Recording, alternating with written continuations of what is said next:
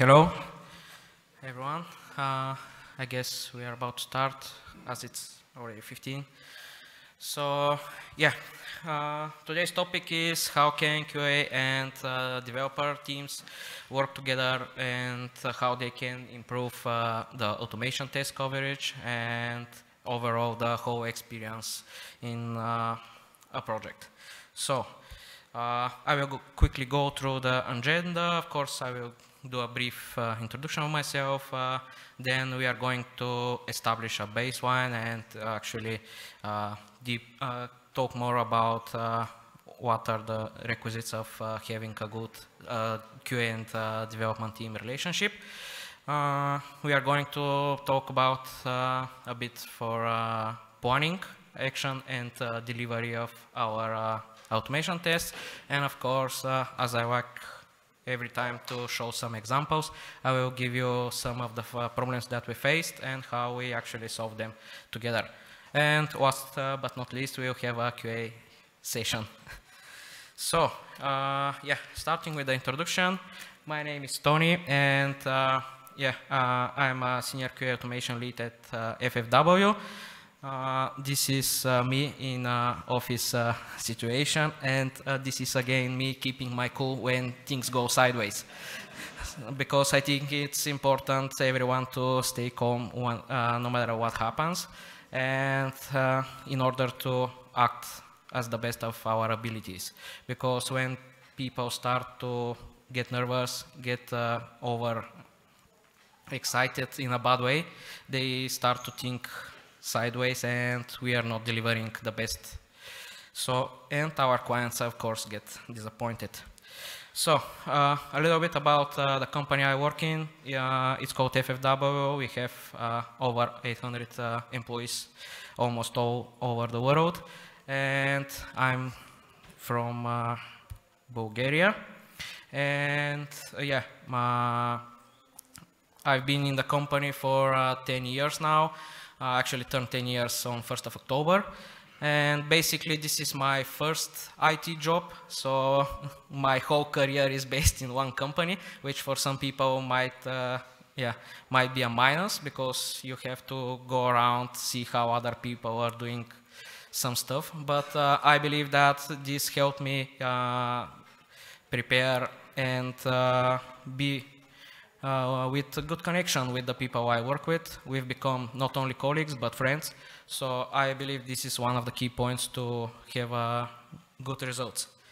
So let's move on about what we need to establish first when we gather a new team and or we start as the same team on a new project.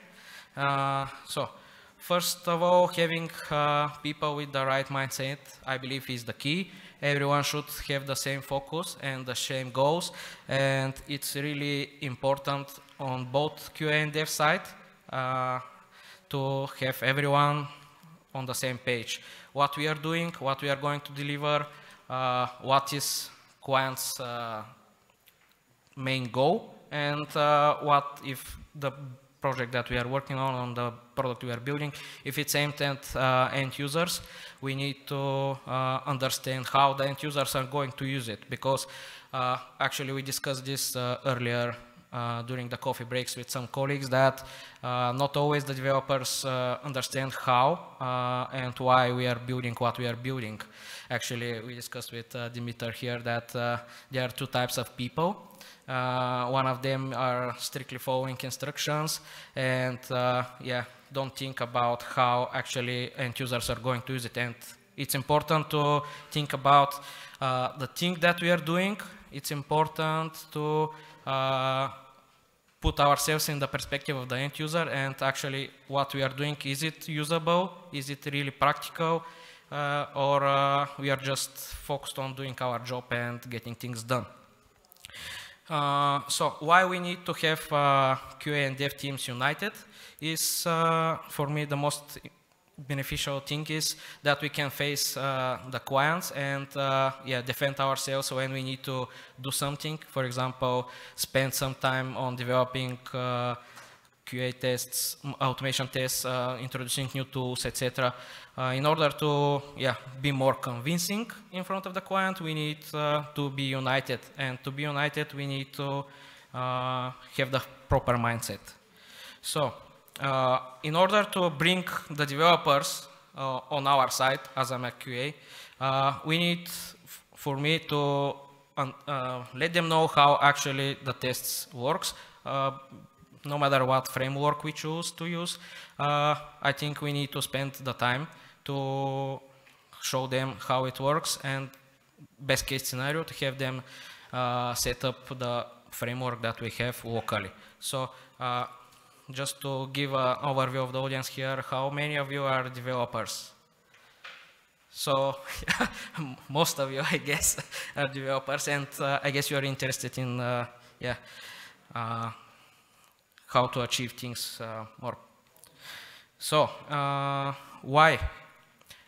This is the question, because a couple of years ago, in my experience, developers, most of them didn't actually understand why we have the tests, why we have automation frameworks, etc. And I believe that by spending the time showing them what exactly is the purpose and how actually the tests are helping us in the long term, by spending a couple of hours, a couple of sessions together to show you, to show you from QA side, to show the developers what we are doing. Of course, developers will be a bit more interested in this topic because it's kind of technical. It's not so, for example, some Scrum stuff or some Agile stuff that are purely theoretical. And by showing them how and why, they will start more to think about the work that they deliver, how they can help us QAs deliver it better. So one thing I mentioned, and it's here on the slide, it's best if developers have their have the automation tool of the team set up locally, so they, when developing new features, for example, or prior major change, to do a local run and see if they're not going to push something that will break, for example, the whole development environment. Of course, it's not always the case, it's not always possible, but this is the goal that we need to aim. So, about planning and good results. Good planning means good results, of course, but what actually is good planning? First of all, most of us work with stories, and when we are on a planning session and we start discussing specific story, first thing from QA side, I believe, is to discuss with the developers if a story is automatable. I don't know if this is a real word, but let's use it. So we should aim, of course, to automate all the things, but of course it's not possible. So it's really important to decide and scale, is it worth it? Because let's say we are developing a certain functionality, we will spend a lot of time automating it, but at the end of the day, is it going to be really the most crucial functionality that we are doing, or there are more important stuff like, for example, imagine you have a social network and you have a registration page. Of course, this is your most important thing on the site to work, but and then you have blog pages and some search, which is more important. Here you need to think like the end user. Is it more important from the end user for the registration to work, or to have the search of the blog pages? Because on social networks, not many users read blog pages. And this way, you need to structure the most important things, start covering them, and go down to the less important stuff. One more thing that is also important during these planning sessions is to estimate both the manual and QA work. As you may know, QAs are working. There's two main differences between QAs, manual and automation QAs, and it's important to estimate both of the work, because sometimes it may happen that the manual work is much less than the automation work, or vice versa. And one more extra step is to have split between the QA members of the automation and the manual work. What I mean is that, of course, if you have more QA members, sometimes you have only one, but if you have two or more, I think it's important to one of them to do the manual work and the other one to do the automation work, because this way you're doing a cross-check and everyone can make a mistake, everyone can miss something, and when you have two people different working on the same thing, you will of course catch something that the other guy missed. And I've seen a lot of examples of bugs that are not reproducible manually, but the automation tools, as you know, they behave quite different. They catch some issues. And yeah, when you discuss on this planning for a story that needs to be automated, but let's say you are pressured by the time and you can do it within the current story scope, of course you can go ahead and move it away as a work and have a separate backlog of issues to handle in terms of automation work. And what I believe is the right way to go is to always bring some of this work into your sprint or whatever time frame you have defined to work with, but always take some of this work, because this way you are going to constantly improve your coverage. You are constantly going to deliver better product for the clients. And this point is not only related to QA and devs, it's related to all the team members. They all need to push with suggestions. Yeah, Siri activated. And it's important everyone to be aware of how actually the automation tool works and what can be done in a specific example. So in our case, in my experience, we even had the clients understand how the automation tool works, and they are giving us suggestions. Do you think this is a good item to be automated, or something like this? So yeah, I don't know if I'm ahead of time, but as I said, I really like to talk with examples. So I will just give you a couple of real case issues that we faced and how we solved them with the help of developers. Of course, I'm very grateful to all my colleagues that spend the time to give us solutions, because yeah, not all QA guys are so technical. Of course, developers are working all day with technical stuff and they have a better understanding. So one thing we introduced during last couple of years is having all our tests running nightly. So at each morning we have overview, a report of what's working and what's not. And I believe that this helps us keep even the dev environment stable enough. Of course, there are always red flags every morning, but it's easier for the QA team to have an overview, send the proper feedback to the developers and get things solved as soon as possible. One other thing is, as you know, when you delete a user in Drupal, some content is deleted and some is not. And when we are running our automation tests, we tend to leave no trace behind, meaning that every content created by the users that the automation test uses needs to be gone. So we faced a problem where you delete a user, but of course there are items like terms and menu items that leave behind.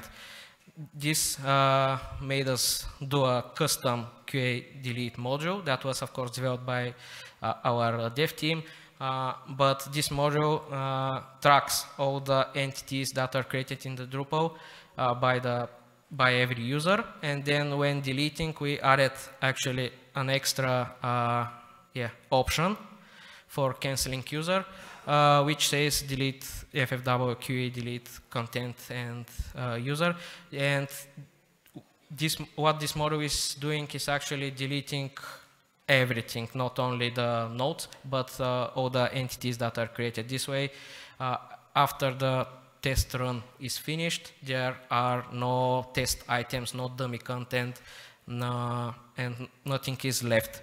Of course, this was done with the purpose of keeping our development environments clean, not having so much dummy content, and this will also prevent doing mistakes if we decide to run the tests on production, because we don't want to have any test content live.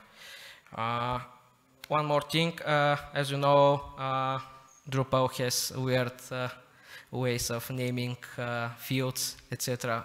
Really long selectors, and as you know, IDs are the best way to and the fastest way to select an item in terms of automation tools. So whenever needed, we asked our current developers to add some custom IDs so we can use them instead of the long Drupal selectors.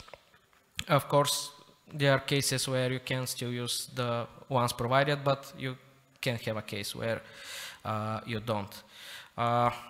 One more thing that we faced as an issue was reCAPTCHA. Of course, it's created to avoid bots, and when running automation tool, it's actually controlled by external, no matter if it's a Selenium or any other driver, but yeah, it's hard to bypass CAPTCHA as its purpose. What we did is to create a custom endpoint where when you hit it, it sets a cookie, and in our dev environments, when you have this special cookie which is randomly generated in each run, the environment knows to bypass the reCAPTCHA and move forward. This way we can submit forms that have reCAPTCHA and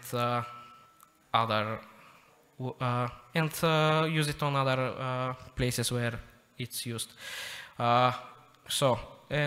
One of the other thing we implemented and faced as an issue was working with dynamic data. Imagine that you have an eBay search listing, and constantly the items that are listed there are changing, and they are coming from an outside source, a feed or something like this. You're just consuming the list of items. So each day you don't know what is going to be there. How we solved this is we created our internal API, which the automation tool calls, stores the data, and then runs the automation tool and starts behaving like an user. And it knows to expect certain items with certain titles, so it can search for them and expect them as a result. And also you can have some properties, like in this example, color, series, etc. And this is also very usable in live production sites. When we run our smoke tests after each deploy, we use this API to gather the data, because we of course cannot create dummy data on live, and we tend to not do it on our dev production because we have external feed in our case. And I think this is a really good solution for dynamic content. So thank you very much. And yeah, sure. Applause, please. Yes.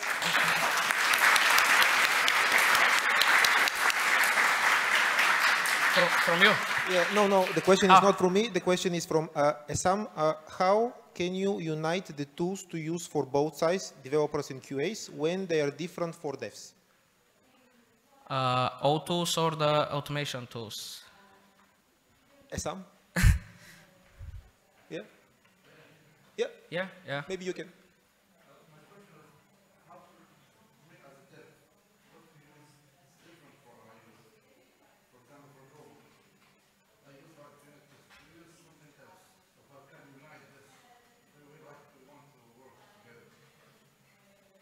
how can you unite them? Yeah. So you're saying that you don't want to have an extra tool in your setup? Yeah. Well, how can you unite it? I know maybe you can work together. Currently, in my case, in my experience, we just have it set up extra. Because the developers usually maybe use Docker or something else and everything is there already. And maybe you can work together to introduce the automation tool of the QAs also in the Docker and have it there in place and have it installed already when you spin up a new container.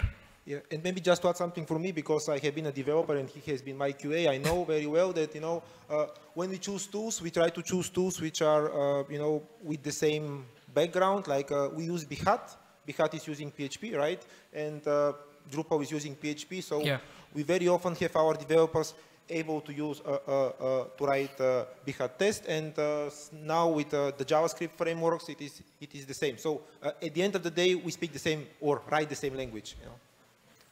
So no other questions here. Any other questions in the room? No? Thank you very much. Yeah. Thank you.